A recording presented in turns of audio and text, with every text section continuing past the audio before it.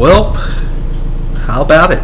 The first week of November in college football gave us all the thrills that we needed and also all the lows that we needed as well.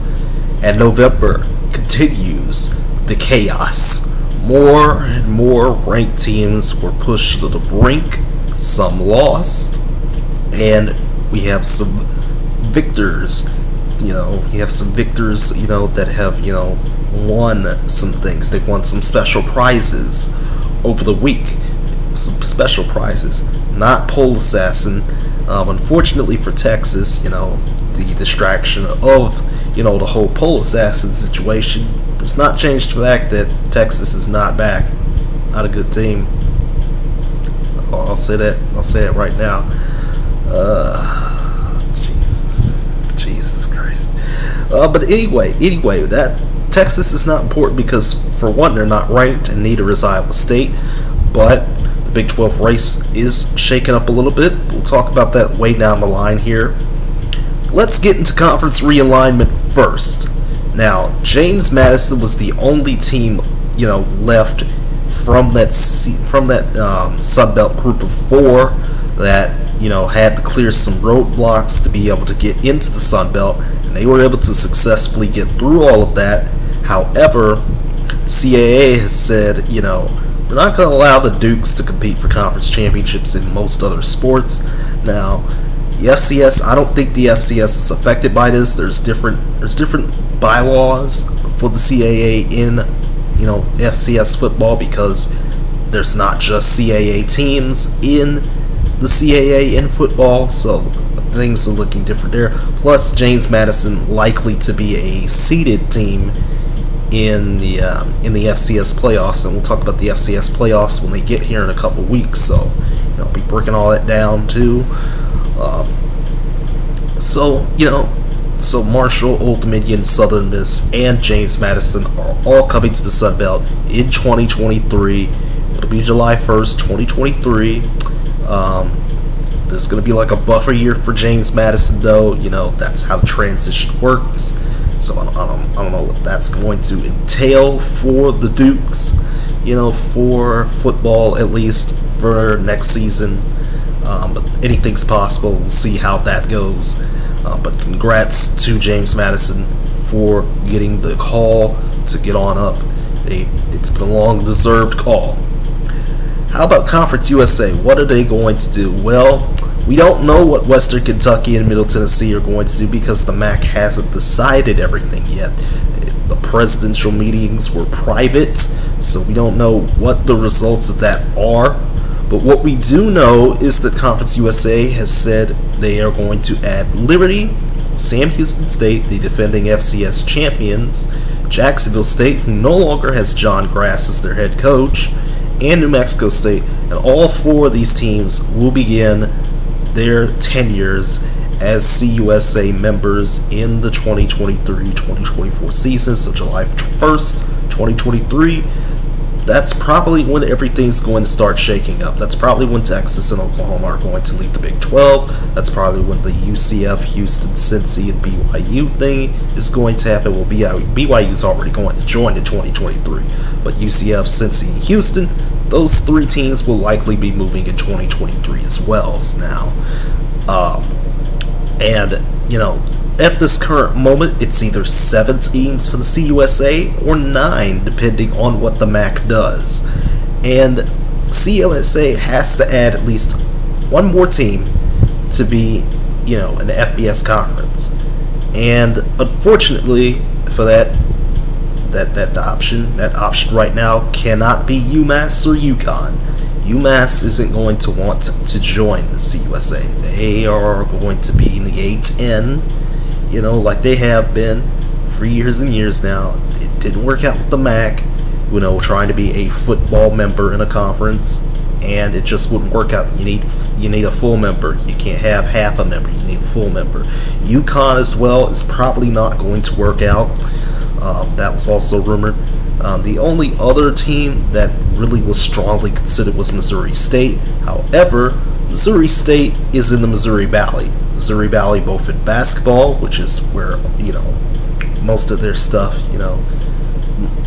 most of the things that matter to Missouri State are, and also the Missouri Valley Football Conference, which is the SEC of the FCS. So there's no reason for Missouri State to even move on up to FBS. There's no reason for them to even consider the move, because they're in the strongest conference in college football in the FCS, and they're in one of the better basketball conferences, period. So there's no reason for them to move up. So there's like 30 other schools that could be considered. I know the rest of the WAC and the A-Sun, they are probably also considered right now. And no, speaking of the WAC and the A-Sun, especially the A-Sun, now that the A-Sun has 5 members again, gonna need to be looking at some, new members. CAA also potentially looking at new members. I've seen rumors of BMI, Hampton, Howard, Monmouth, A-Sun, don't really know yet. Murray State, maybe. WAC, I don't know. Incarnate Word and McNeese seem to want to join the WAC, and things have been speculated about that over the past week or two with that whole situation. So there you go with that. Now, we don't have any more winless teams in the FBS, because UNLV won against New Mexico today, and Arizona beat Cal.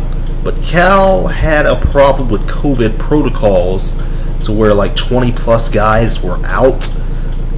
And again, COVID restrictions in Berkeley were very, very severe, to the point where these 20 plus guys, I think it was like 20 to 25 guys, missed the game, including Chase Garbers, Cal's quarterback, since starting all season. So, ugly game, but Arizona was able to get the victory there. So no more, winless teams in the FBS. And another FCS team made some news today by beating, speaking of UMass lost to Rhode Island today. So that is the 11th FCS over FBS upset this year. That's the most in a long time in the FCS debate, with the whole, buy games, money games, whatever you want to call them, stuff like that. Alright, now that we got all that out the way, let's get into the games. Let's get into these games here. And this week, Missouri said they were going to do something. Eli Drinkwitz said they were going to do something against, Georgia. They got out to the early lead, but that's about it. The defense, once again, for Georgia, just dominated this struggling Missouri team. Like, Missouri could never get anything going. He only had 6 points. Georgia's offense was looking efficient. JT Daniels and Stetson Bennett played in this game. 500 yards of offense for Georgia. They cruise easily, 43-6. How about Ohio State? Ohio State, number 5 team in the country. Well, defense came in clutch once again for Ohio State. Nebraska continues to blunder and blunder and blunder in key situations when they don't need to be doing, these types of blunders. Like, we're sitting here with several missed kicks, terrible play calls in which, which resulted in a missed kick, either a missed kick or a punt. And I mean, we're talking Nebraska needs to go for the win in these types of situations. But yet, things didn't go too well for Nebraska. Things just did not go too well. It also didn't go well for Ohio State, in my honest opinion. Ohio State continues to struggle in the red zone, against good defenses. They couldn't get anything going. Stroud can put all this pretty stats up he wants to. He threw 400 yards, but he threw 2 picks. I've been saying he's not Heisman worthy. Again, I know Garrett Wilson was out, but I mean, he's getting carried. He's like Greg McElroy. He's getting carried out here by this other talent for Ohio State. That's what I've been saying. He just doesn't have it. I've been saying that. I don't know why people continue to put him in the Heisman odds. I'll tell you my Heisman odds later on in the video, because I mean, we're probably going to be here for a while anyway. But yeah, Ohio State barely able to get past Nebraska, so Next up is a team that we'll be talking about in a minute here. Oh boy, this one might be scary for the Buckeyes. Speaking of scared, scary times are ahead in Wake Forest. You know, it was a non-conference game, but yet the defense failed you. Wake Forest, the Demon Deacons. Unfortunately, you know, Sam Hartman, 400 yards again, both passing and running the ball. We're talking combined 7 more touchdowns for this man. I mean, this just doesn't make any sense. You know, Wake Forest, the defense just could not stop Ty Chandler. He had 200 plus yards rushing. Sam Howell had 200 passing and 100 rushing. You know, this doesn't make any sense. This was a recipe for disaster for Wake Forest. 1,100 yards of offense. North Carolina able to win at the end. Huge victory for the Tar Heels. Saved their season, because I thought at one point, we all thought at one point this team was going to challenge Clemson for the ACC championship. And I mean, look at how things have been for both Clemson and North Carolina. Things have not been looking too pretty for them. And so this is a huge victory for North Carolina, huge non-conference victory. Remember that. So this does not affect Wake Forest in the ACC. Wake Forest still is technically unbeaten in the ACC. So, you know, things are going to come to a head next week. So Wake Forest, but we'll talk about Wake Forest's matchup with NC State next week, obviously. How about the Hugh Freeze Bowl? I forgot to mention that Hugh Freeze returns to Liberty, or rather to Ole Miss, excuse me. But Liberty just did not play well in this game. This game was not as close as the score indicated. Corral played pretty efficient. Ely was also shining. He had like 2 touchdowns in this game. I mean, this was never as close as the score indicated. You know, you got the NFL scouts there. Malik Willis just threw 3 terrible interceptions in this game. Bad interceptions, you know. I did not watch this game at all. This was not, again, this wasn't as close as, you know, people, you know, I didn't think it, you know, this is going to be, you know, the way it was either. But I mean, here we are, you know, with that. How about Illinois and Minnesota? Well, Chase Brown did it again, 150 yards on the ground. Illinois continues to upset top 25 teams, and Minnesota's incompetence, you know, I get it. PJ Fleck just signed a new contract. I get it. Minnesota's been through all sorts of injuries. You know, they've lost like, what, 3 running backs now? But I mean, the bad play calls, again, bad play calls throughout the game. We're talking can't convert on 3rd downs when you need to. You can't. I mean, this is not a recipe for success. You miss. You don't get the PAT. You don't get 2. It was either the 2-point that they missed or the PAT they missed. You know, I think they either went for 2 or they missed the PAT, if I'm not mistaken. I didn't watch all this game. I only watched a little bit at the end here for Illinois and Minnesota. Unfortunately, you know, again, Minnesota might just drop out the CFP rankings after all. You know, they're still tied technically for the Big Ten West lead, but, you know, again, Minnesota, terrible performance against Illinois. Terrible performance. I mean, Illinois couldn't even do anything in the second half. You know, they were up 14-0 at half, and they didn't score in the second half. So I don't know. I don't get it. What a great defensive performance. What a great coaching story by Brett Bielema again. You know. So how about Pitt? The Pitt Panthers. Oh boy, Kenny Pickett. Superb 400-yard, 3-touchdown performance. Pitt also ran for 200 yards, and I mean, you know, the score looked a little bit weird at first, but Pitt eventually just pulled away. Again, the talent level for Pitt this year, the way this team has been playing this year, too much for Duke, too much. You know, 54-29, too much. I mean, 600 yards of offense, too much. Pitt's likely moving up in these rankings, you know, at some point. How about Idaho? Well, why don't we just skip over Idaho State BYU as we get into the 3:30 slate here? There's nothing to talk about. BYU took care of business against Idaho State. They took care of business. But speaking of business being taken care of, Purdue did it again. Another top 5 team. This time Michigan State, Peyton Thorne, Kenneth Walker, they played excellent in this game.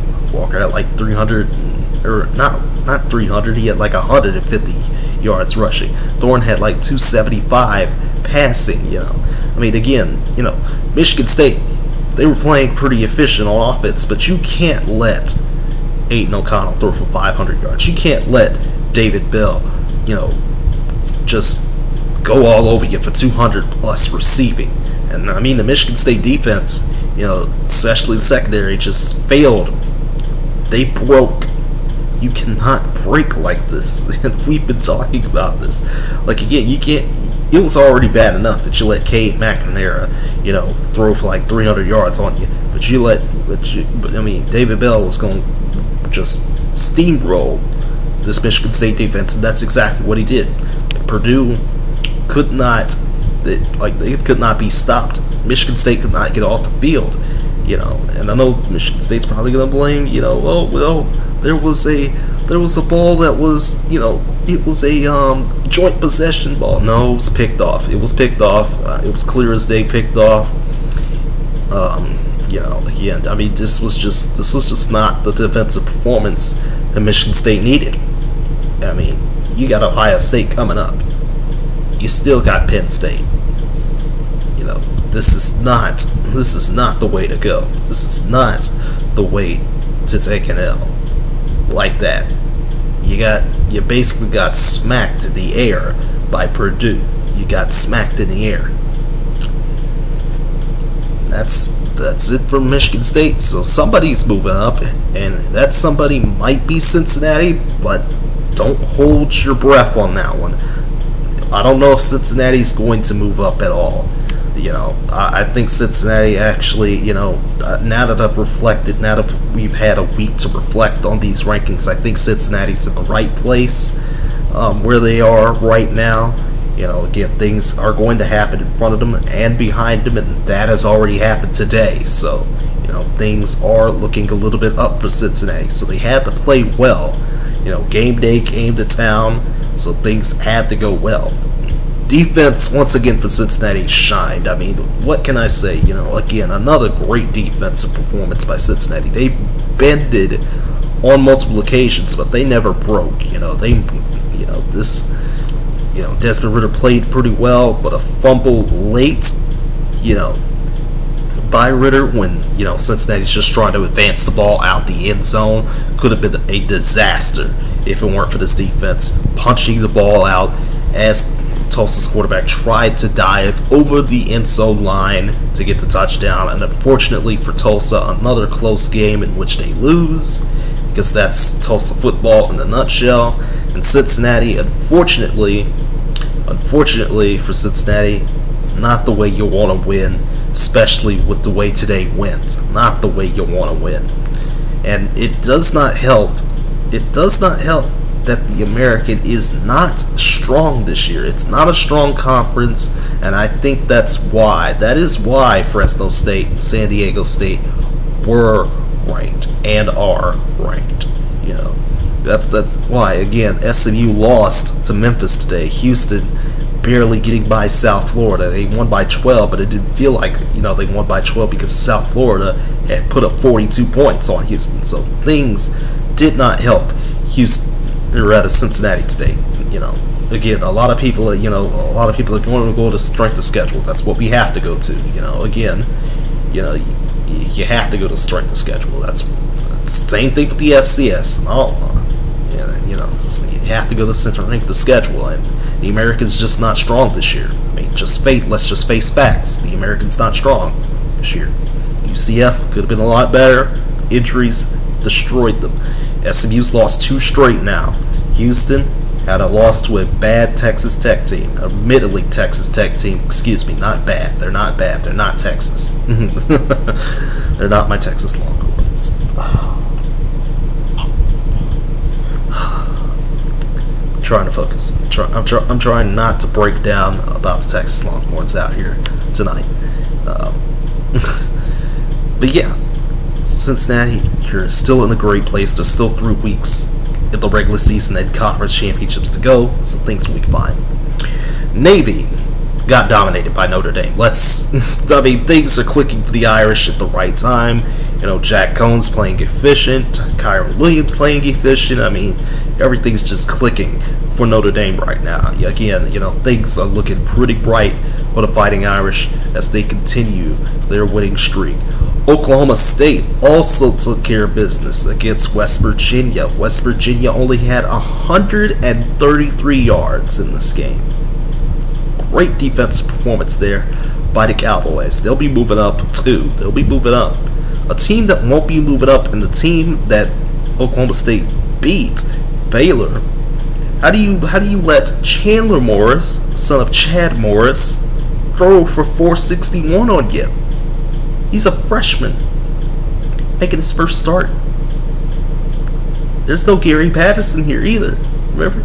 He left TCU. TCU's defense was able to pick off Gary Bohannon twice, including the game-sealing pick after TCU doinked a field goal. This is not what Baylor wanted. This is not what Baylor wanted here now. This is not what you wanted here. And unfortunately for Baylor, they're going to be sliding a little bit down the rankings. They're going to be sliding a little bit, out of the Big 12 picture for the moment. They still, there's still a huge opportunity for Baylor in the next couple of weeks. Still huge opportunities for Baylor to get to the Big 12 championship. But you can't lose. You cannot lose to TCU. You can't lose to a TCU team that has just not looked very good the entire season. An inconsistent TCU team that basically had, that Gary Patterson just left. This isn't what you want here. This isn't what you want at all. And how about Auburn, Texas A&M, the only top 25 matchup of the week? And this game was rough for the first, 2 or 3 quarters. A couple missed kicks by both teams, but A&M's defense was able to harass Bo Nix, especially in the second half. This was rough for poor old Bo Nix. Man just dropped the ball, and he just simply dropped the ball, which resulted in a fumble score for A&M, and that's when basically the defensive route started, for Texas A&M. And Texas A&M is now in a better position. They're in better position now to win the SEC because things are looking pretty spicy in the West. Things are looking pretty spicy in the SEC West now. Wisconsin, what a fantastic performance by Graham Mertz. I'm surprised that he threw for 3 touchdowns, 240 in the air. I'm really surprised at that because again, he doesn't. Wisconsin has limited him, throughout the past month or so. They've limited in what he can do as far as throwing the ball. So the fact that he threw it 11 for 16, 240, 3 TDs through the air, crazy stuff. Wisconsin run game on point once again, 300 plus rushing yards. Poor Rutgers, man, I thought this team was better early in the season, but guess not now. Still the same old Rutgers. Same old Rutgers. Tisk, tisk. Oh boy. And despite Will Rogers, for Mississippi State, throwing it for 400 yards, 4 touchdowns against this Arkansas defense, Mississippi State missed 3 field goals. 3 field goals. And this Razorback trio, Burks, KJ Jefferson, Dominique Johnson, they were able to get through. They were able to play well. All 3 were able to play well, and that's how Mississippi State took that L. Dominique Johnson with the game winner, I believe, late in the game. So, Mississippi State got to be feeling themselves right now. 4 losses for Mississippi State. 4, 2 of them are bad. 2 of them I can understand. This one's another one that's just understandable, in all honesty. 3 bad. You can't miss kicks. I mean, I get the meme of college kickers, but you just can't. It just doesn't make any sense. You have one job. You have a single job. You know, if you're a kicker, you have one job, and you mess it up 3 times. Doesn't make any sense. NC State, you know, with another huge game from Devin Leary. You know, NC State scored a touchdown in all 4 quarters. 4 passing TDs by Leary. You know, there was a little bit of a surge by Florida State in the 3rd quarter, but again, NC State took care of business, beat Florida State, keeps pace with Wake Forest in the ACC Atlantic, and now that sets up a huge showdown. It's gonna be one of my 6 picks of the week next week. So you know, that's obvious. You know, so NC State, Wake Forest, probably going to decide the Atlantic next week at some point. You know, I mean, things still are a little bit shaky in the Atlantic right now, but the ACC, you know, potentially playoff hopes are probably done. You know, like 99% done. You know, it's just, you know, things do change. Things get a little weird in college football, like they have been. So the ACC championship's the only thing NC State and Wake Forest have now. You know, that could be happening. So we'll see what that matchup brings us next week. As we move into the 7 Eastern slate, there's a couple of games here. Now, one game I forgot, actually. I forgot a game from the preview here, and I'll talk about it first. Again, I forgot the preview. Indiana, Michigan, I believe. I don't know why I forgot this in my notes. It's terrible by me. It didn't matter that I didn't preview this game, because unfortunately for Indiana, who probably has the gauntlet schedule in college football, because I swear they've taken on everybody in college football, you know, gets to play Indiana as a ranked team and gets to steamroll them or get by them easily. But this was a case of Michigan getting by Indiana easily. Less than 200 yards by Indiana. Michigan had 400 plus. Son Haskins, 168 on the ground. McNamara, you know, with 168 through the air, a couple touchdowns, I believe. Michigan efficient once again. Defense dominating once again. Easy victory for the Wolverines. We all thought, you know, for a second there, they were out of the Big Ten East race. They are not. They are not out of this race yet. And how about Oregon, Washington? I mean, what can you say about Anthony Brown that hasn't been said already? It's either going to be a fantastic game from him, or it's going to be a rough game. And unfortunately, in the rain, of course, out in Washington, it was a rough game.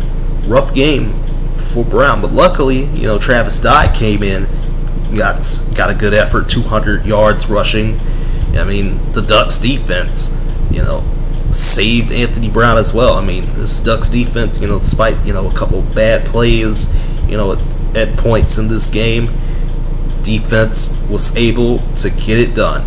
Less than 200 yards for Washington, including a comical play towards the end of the game in which, you know, Washington they tried to punt the ball, you know, down only 8, needing a first down.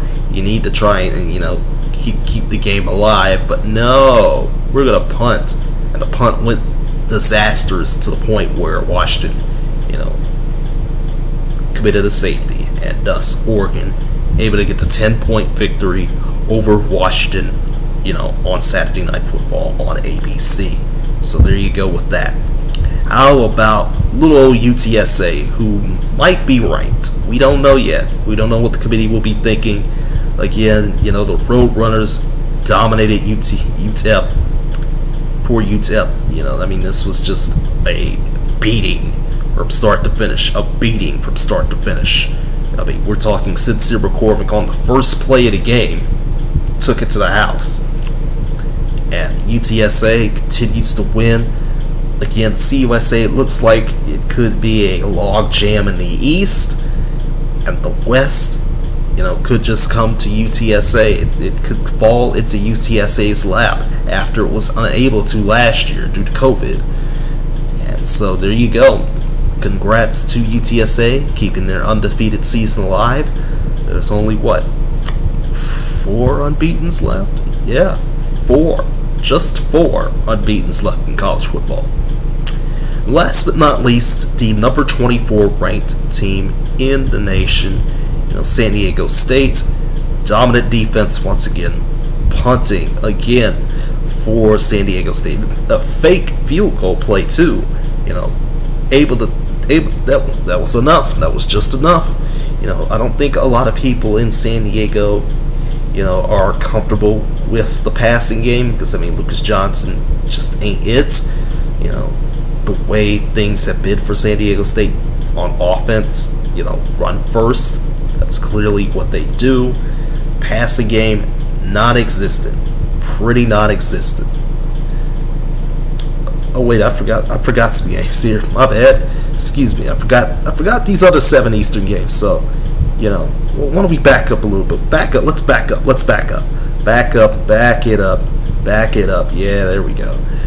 Boise State, Fresno State. Speaking of, the Mountain West, Fresno State got dominated by Boise State. This wasn't even close. 3 horrible interceptions from Jay Kaner. Horrible picks. The Broncos' run game, efficient. Boise took care of business against Fresno State. Took them to the woodshed. Stole all their lunch money. Fresno State's dropping out these rankings. Dropping right out these rankings. Dropping right out. Tennessee. How about Tennessee? You want some whiskey tonight, boys? You want some whiskey? Because we're going to get some whiskey. Hendon Hooker. 4 huge touchdowns. Key defensive stop late by the Vols. And, Tennessee had the ball for only 14 minutes of game time in this game. 3 straight losses for Kentucky. Got a feel for that. Kentucky's bowl eligible, but that's really the only saving grace here. 3 losses, all in a row for Kentucky. There's going to be a QB controversy, out in Iowa, though.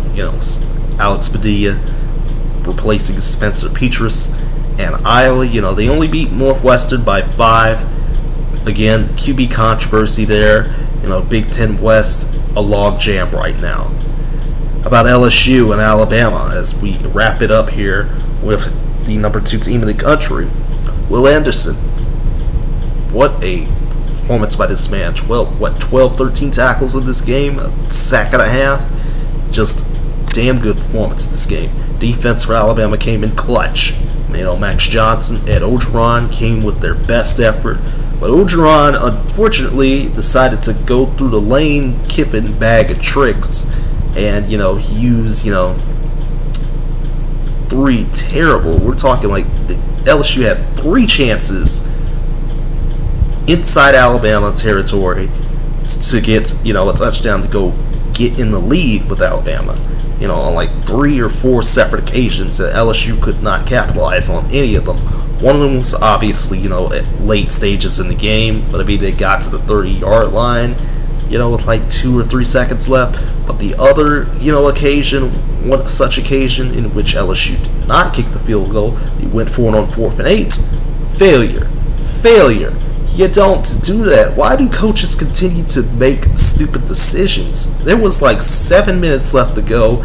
Yeah, the defense had all the momentum. It just doesn't make any sense. It just does not make any sense. Like, why are coaches becoming dumb? Why are coaches using analytics, stuff like that? It doesn't make any sense. Like, the armchair QBs, like myself, are just sitting here like, what? What are you doing? Why are you going for it with 7 minutes left to go? It doesn't make any sense. Does not make any sense at all. That's why LSU, loses this game. He had terrible coaching decisions. Again, shades of Les Miles early. That punt fake, pass was just crazy. That punt fake pass was just a beautiful play early in the game. But too many mistakes by LSU. and that's why LSU loses this game. So there you go. That's it. So we'll see, next week, what the committee is going to do. That'll be in between the Champions Classic.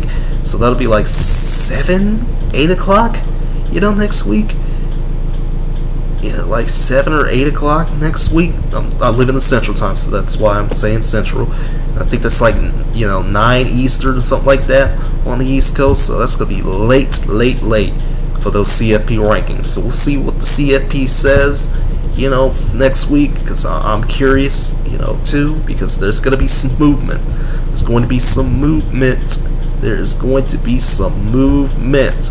You got 1, 2, 3, 4, 5, 6, 7 top 25 teams falling.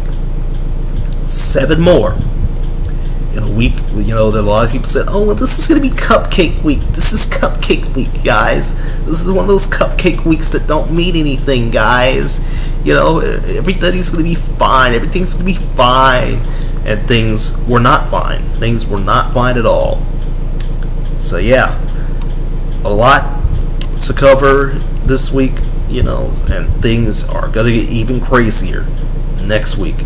I cannot wait, everybody. November 13th, going to be one hell of a weekend, starting on that Friday night, probably with Cincinnati, and things are going to get crazier and crazier from there.